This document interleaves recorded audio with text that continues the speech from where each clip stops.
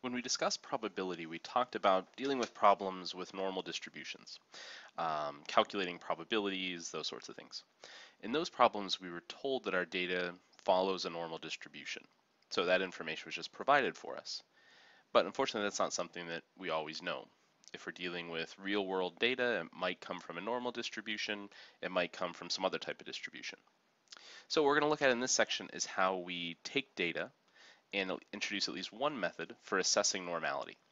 Does that data come from a normally distributed population or from something else? And this information is going to come in handy when we look at estimating means. In order to estimate a mean with a confidence interval, we'll need to verify that two different conditions are met. Our samples need to be random and independent.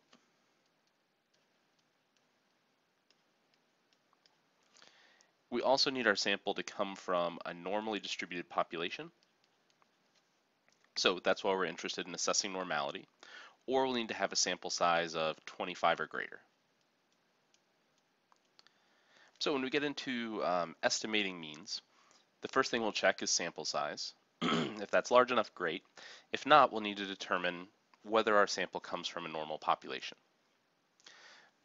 If those conditions aren't met, then we'll turn to estimating the median for our population.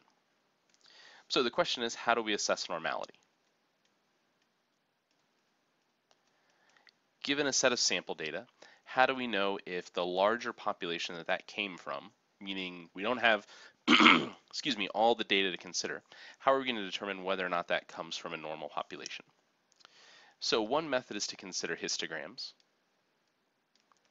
We can take our sample data and look at the tops of each of the bars in the histogram and see what shape those trace out.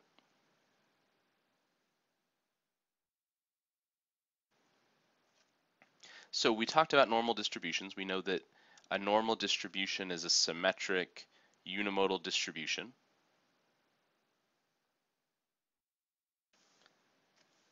So this first distribution obviously isn't symmetric. We could throw that out. The third distribution is also not symmetric. The fourth one is somewhat symmetric but not unimodal.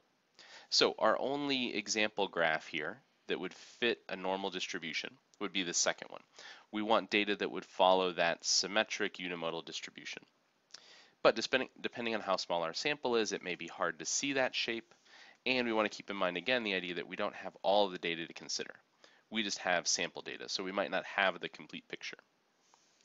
So another method is to consider skewness. And we introduced before the idea that if our skewness ends up being -1/2 to 1/2, our data is approximately symmetric. If we end up with values from -1/2 to -1, or +1/2 to 1, then our data is moderately skewed.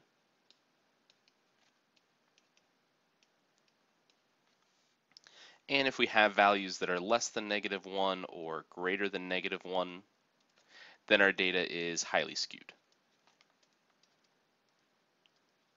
So this gives us another way to determine if our data is symmetric or not. But again, the problem with this, just like histograms, is that this only tells us about our sample data. Only tells us about that information we know and doesn't allow us to draw any inferences about the information that we don't have. So these methods only talk about our sample data, not the population that it comes from. So we need to introduce a method that's going to allow us to look at our sample data and then make an inference about the population. All of that missing information that we didn't collect because we didn't have the time, money, or were another way limited from accessing all that information. So before we introduce this new method, the first thing we want to talk very briefly about is the correlation statistic. So usually represented with either a lowercase r or a capital R. Our correlation statistic measures how well a set of data fits to a straight line pattern. So assuming we've got a couple of straight line patterns here, and then we could plot data as XY coordinates, and we would either see that we have data values that are a relatively good fit for that straight line pattern, or we might have data values that are kind of a very bad fit for that straight line pattern. So in our first graph here, we have these values that are following this more or less linear path. Here we have values that are following a very non-linear path. So for right now, just to introduce this idea of the correlation statistic, for this first graph, we have data that's a pretty good fit to that straight line pattern. That means our value for R would be very close to 1. For our second graph, we have a bad fit, meaning our value for R would be closer to 0. So not necessarily incredibly close to 0, but just a little bit farther away from 1 than this good fit.